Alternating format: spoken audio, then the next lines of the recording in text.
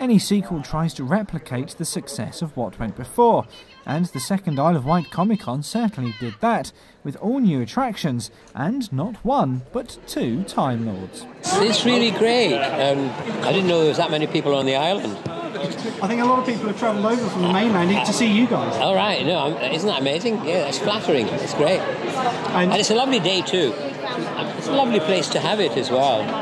Fantastic to kind of see all these people that you've known for so long again. No, it's boring. I hate it.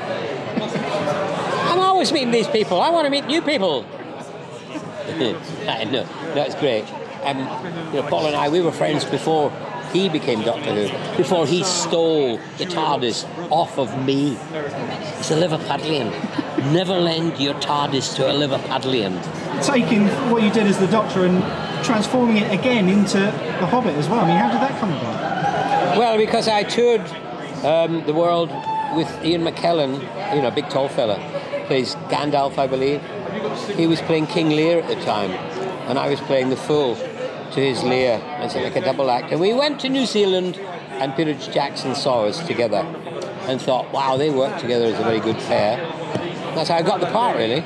Doctor Who has gained popularity worldwide, but it was only with the anniversary that the Doctor, played by Paul McGann, was truly accepted as part of the timeline. The canon is a big thing, and the canon is it's a fan thing.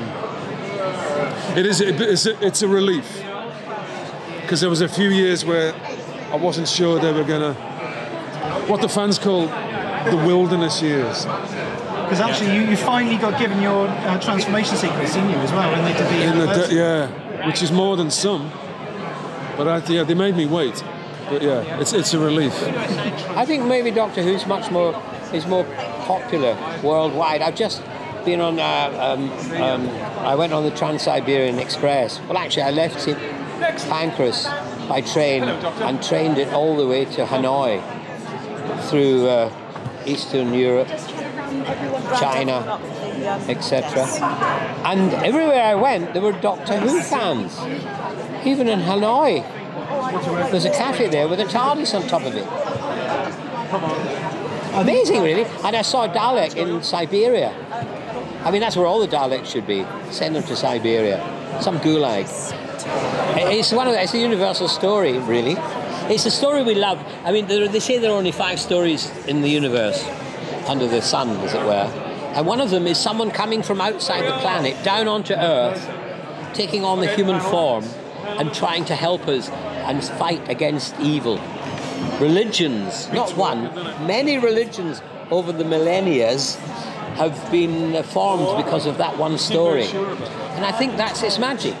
It's that. We love that story. So do either of the former Doctors have any advice for the latest actor to take on the character? Not at all. Not at all, just do her thing. I think we're in perfectly safe hands, don't you?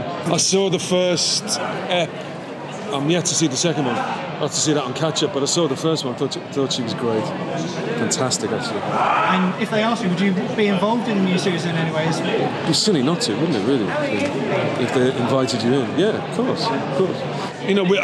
All of us that did it, I had to spend that first episode, doing exactly what she had to do. Was like, oh, I don't know who I am, I can't remember it. But she managed to sort of just keep it nice and light, get through that bit really quickly, straight into the action, and it worked a treat, I thought. Yes, learn the lines and try to bump into the monsters.